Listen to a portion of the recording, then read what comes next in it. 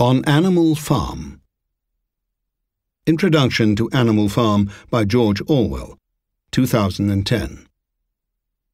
For all I know, by the time this book, Animal Farm, is published, my view of the Soviet regime may be the generally accepted one. But what use would that be in itself?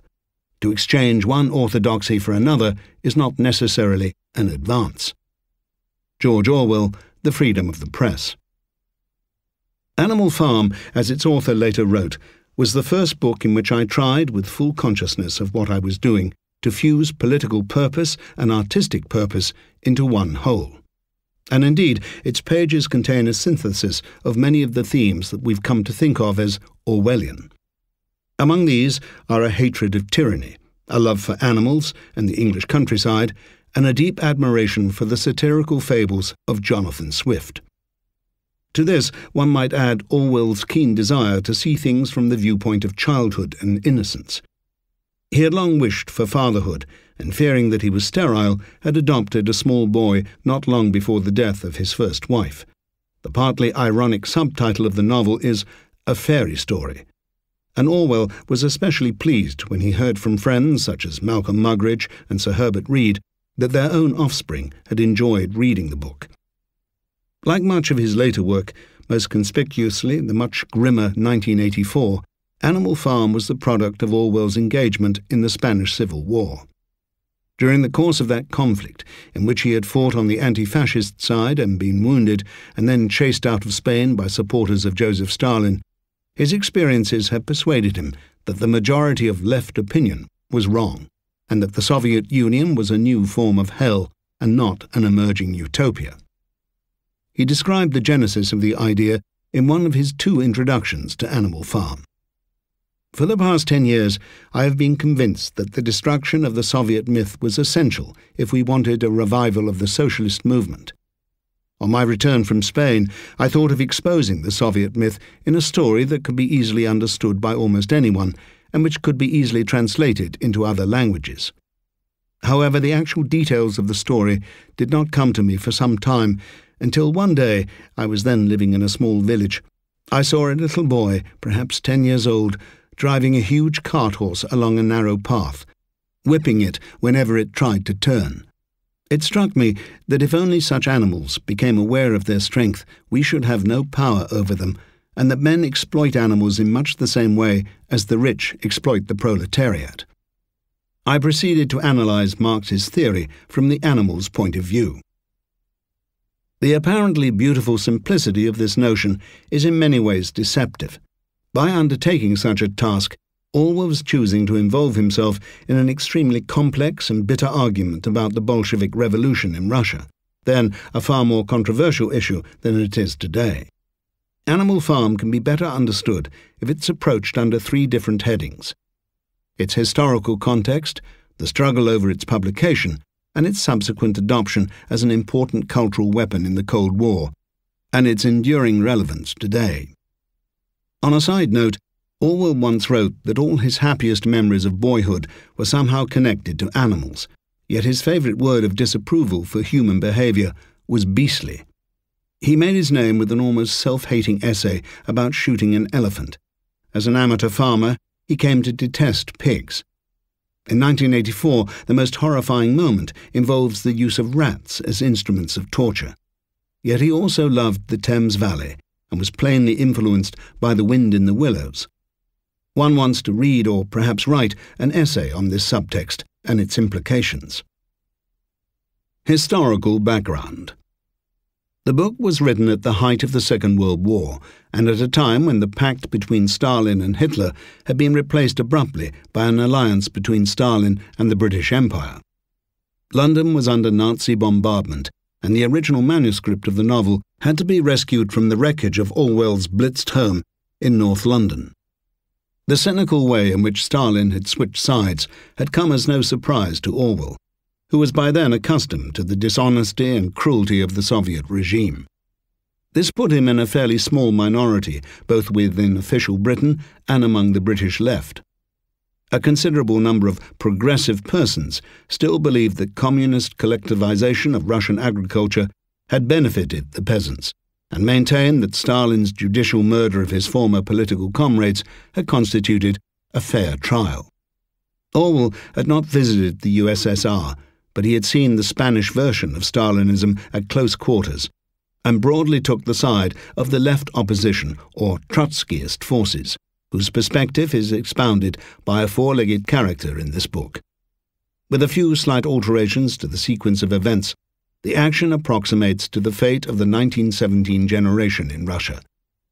Thus, the grand revolutionary scheme of the veteran Boer Old Major, Karl Marx, is at first enthusiastically adopted by almost all creatures, leading to the overthrow of Farmer Jones, the Tsar, the defeat of the other farmers who come to his aid, the now-forgotten Western invasions of Russia in 1918 to 1919, and the setting up of a new model state. In a short time, the more ruthless and intelligent creatures, naturally enough the pigs, have the other animals under their dictatorship and are living like aristocrats. Inevitably, the pigs argue among themselves. The social forces represented by different animals are easily recognizable. Boxer, the noble horse, as the embodiment of the working class. Moses the raven as the Russian Orthodox Church, as are the identifiable individuals played by different pigs. The rivalry between Napoleon, Stalin, and Snowball, Trotsky, ends with Snowball's exile and the subsequent attempt to erase him from the memory of the farm. Stalin had the exiled Trotsky murdered in Mexico less than 3 years before Orwell began work on the book. Some of the smaller details are meticulously exact.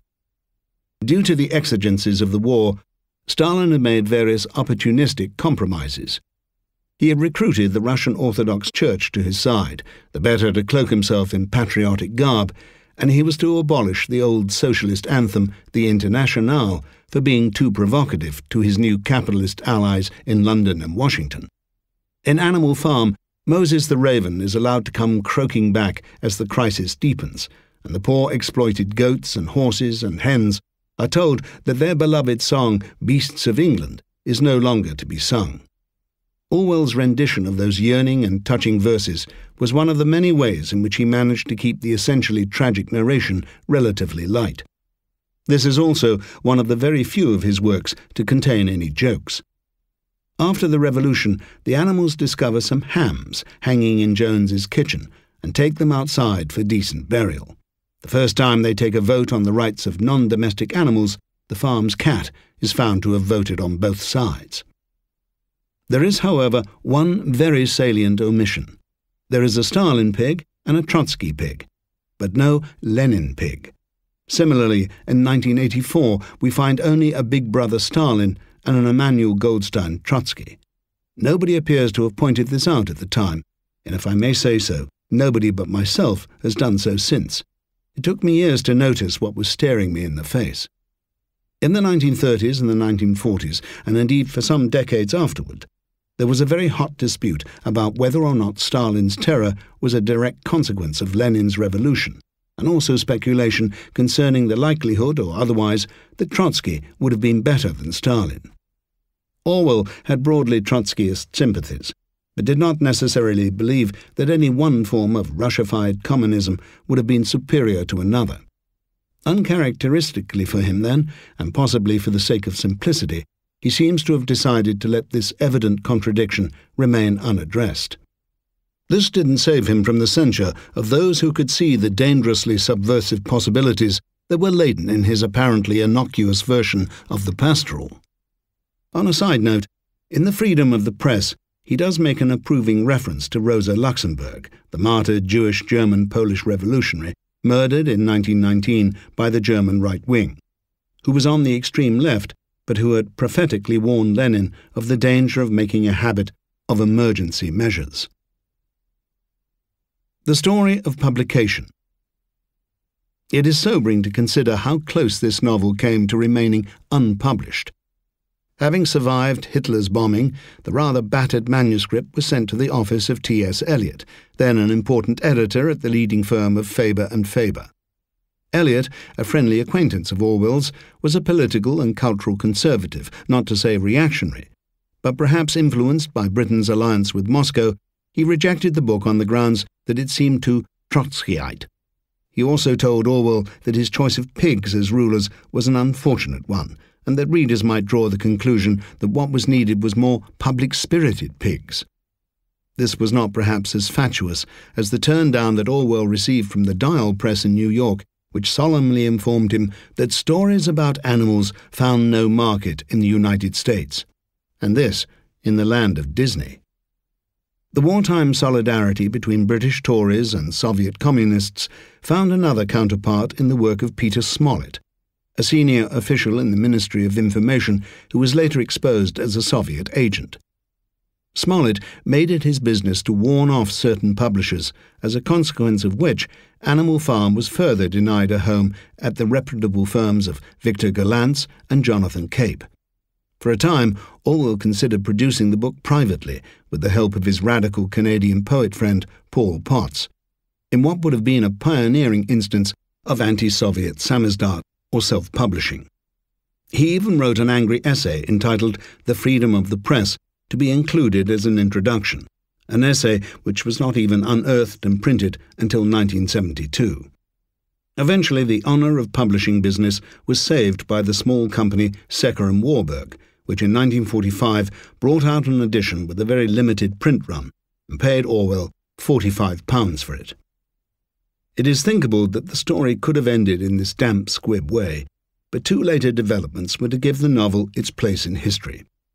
A group of Ukrainian and Polish socialists living in refugee camps in post-war Europe discovered a copy of the book in English and found it to be a near-perfect allegory of their own recent experience. Their self-taught English-speaking leader and translator, Ihor Sevchenko, found an address for Orwell and wrote to him, asking permission to translate Animal Farm into Ukrainian. He told him that many of Stalin's victims nonetheless still considered themselves to be socialists and did not trust an intellectual of the right to voice their feelings. They were profoundly affected by such scenes as that of the animals singing Beasts of England on the Hill.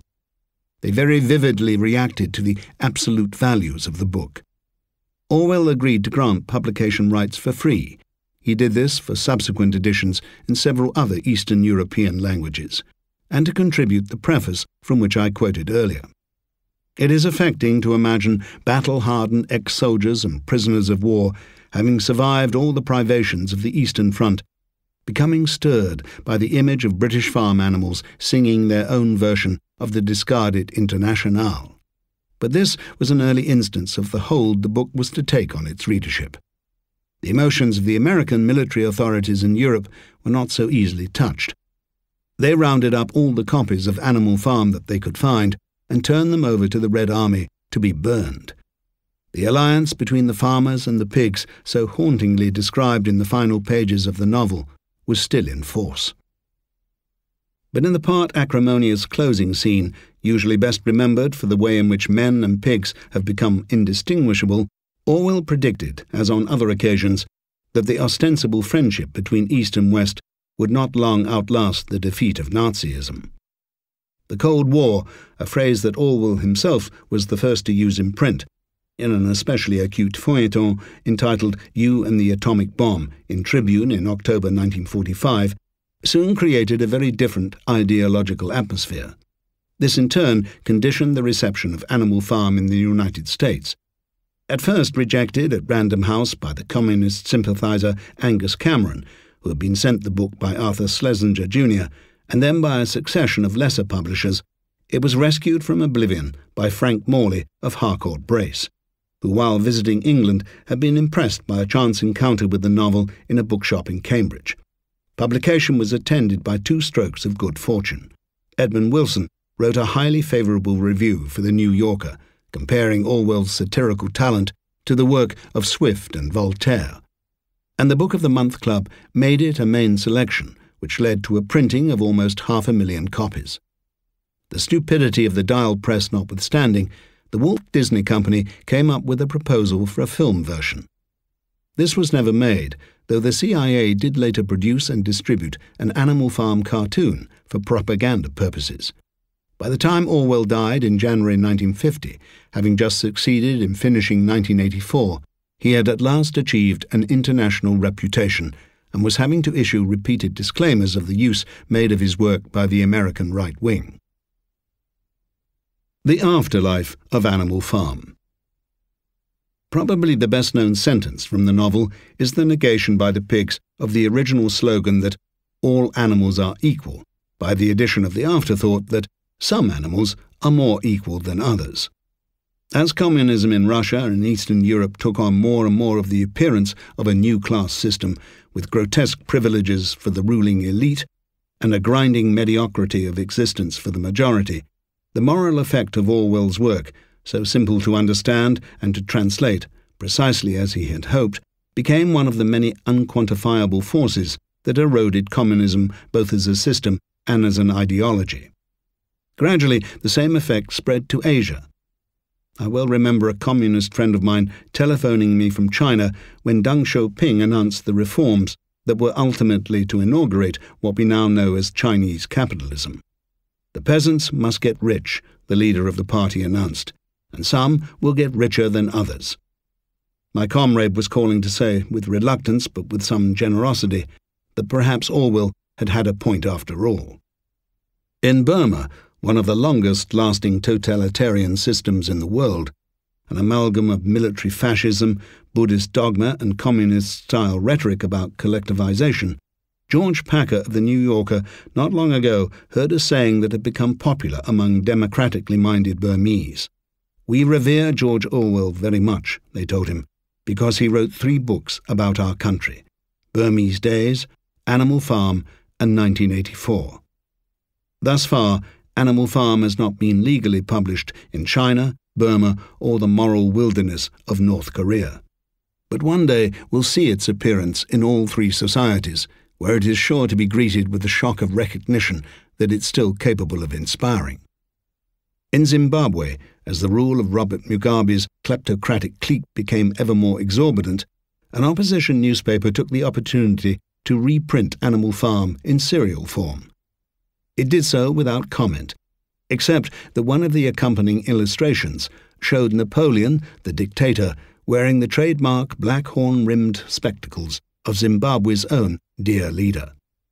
The offices of the newspaper were soon afterward blown up by a weapons-grade bomb. But before too long, Zimbabwean children also will be able to appreciate the book in its own right. In the Islamic world, many countries continue to ban Animal Farm, ostensibly because of its emphasis on pigs.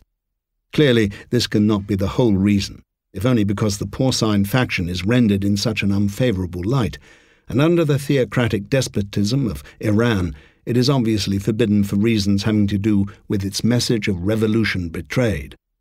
I was recently approached by a group of Iranian exiles who are hoping to produce a pirate edition, and so one can hope for an Orwell revival in these latitudes as well. Almost as an afterthought, I will venture to predict a quite different renaissance for Animal Farm. Recent advances in the study of our genome have shown how much we possess in common with other primates and mammals, and perhaps especially with pigs, from whom we can receive skin and even organ transplants. In Orwell's own time, the idea of animal rights, let alone animal liberation, would have seemed silly or fanciful, but these now form part of our ever-expanding concept of rights, and bring much thought-provoking scientific discovery to bear. We too are animals whose claim to the dominion awarded us in the Book of Genesis looks increasingly dubious. In that grand discussion, this little book will probably earn itself an allegorical niche. All the examples I've given are specific to time and place, but I believe that there is a timeless, even transcendent quality to this little story. It is caught when Old Major tells his quiet, sad audience of overworked beasts about a time from long ago when creatures knew of the possibility of a world without masters, and when he recalls in a dream the words and the tune of a half-forgotten freedom song. Orwell had a liking for the tradition of the English Protestant Revolution, and his favourite line of justification was taken from John Milton, who made his stand by the known rules of ancient liberty. This is from his Sonnet 12, in which he defends himself from various traducers. It attacks them as owls and cuckoos, asses, apes and dogs. one wonders if Orwell was fully aware of the animal element here. In all minds, perhaps especially in those of children, there is a feeling that life need not always be this way, and those malnourished Ukrainian survivors, responding to the authenticity of the verses and to something absolute in the integrity of the book, were hearing the mighty line of Milton, whether they fully understood it or not.